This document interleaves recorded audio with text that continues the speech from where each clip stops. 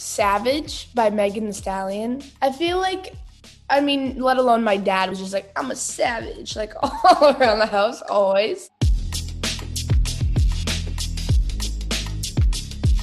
Hey everyone, it's your girl, Emily Curl, and today we're hanging out with someone I love, Tate McRae. I love seeing you, Tate. It's always so good to see you.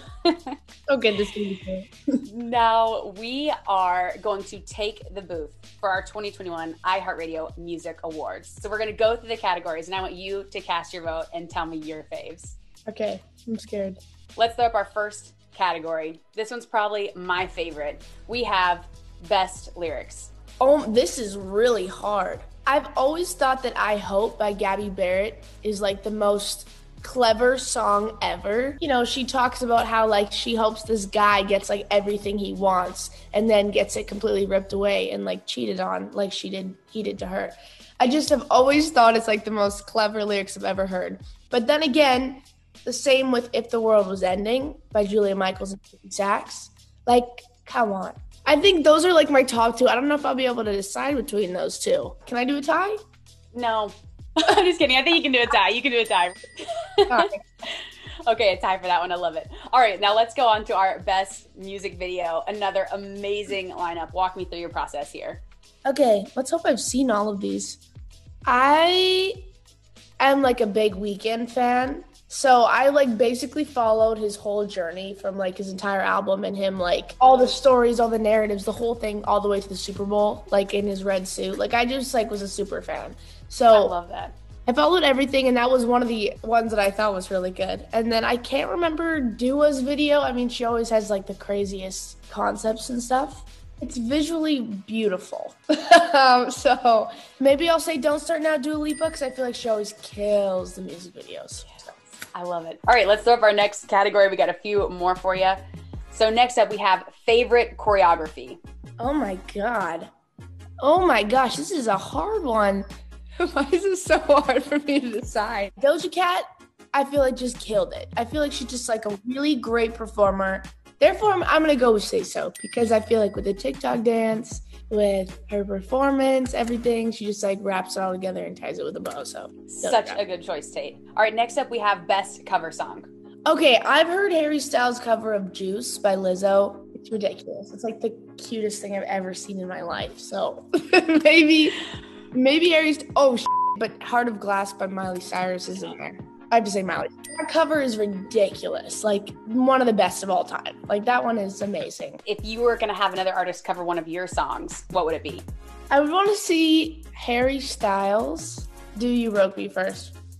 I want to see what that would sound like. Okay, let's throw up our next category for you.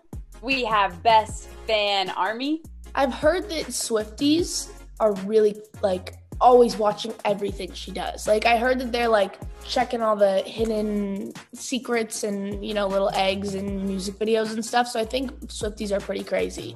So I feel like they would be like the best. I love Taylor Swift and I love her music and her writing. All right, Next up we have TikTok Bop of the Year. You know I love TikTok. I love your TikTok. So this is a big one and I feel like I'm really curious to hear your thoughts on this category. TikTok Bop of the Year, Savage by Megan Thee Stallion. I feel like, let alone my dad was just like, I'm a savage, like all around the house, always. Really?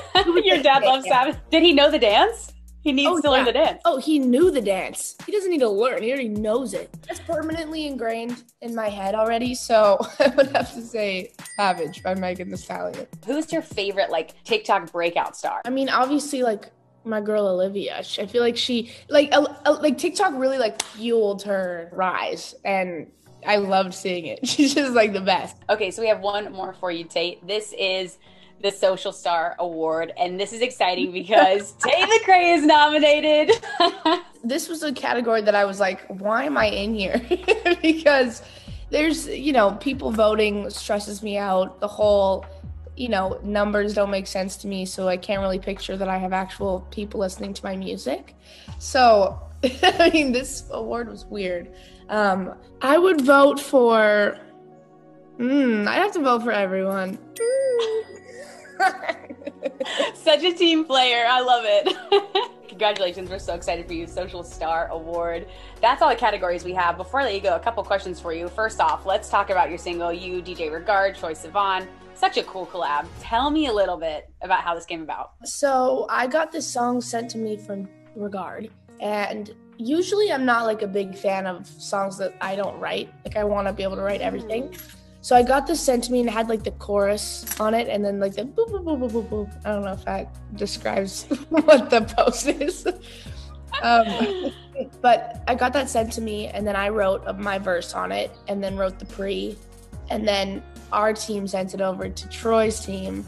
And then Troy tracked it in Australia and then sent it back to Canada. And like it was like we were all in 3 countries putting this song together and it was a crazy experience. How excited are you to play that one live? That one, it is fun. I think it's just like a really fun dance beat that I've never done anything like it before. It's just like the best vibes, always. Who else would you love to collab with that you haven't before? I would love to do a collab with Post Malone. Like, I think I would freak out. Like, I think I would die. I don't know how I would process. Bust.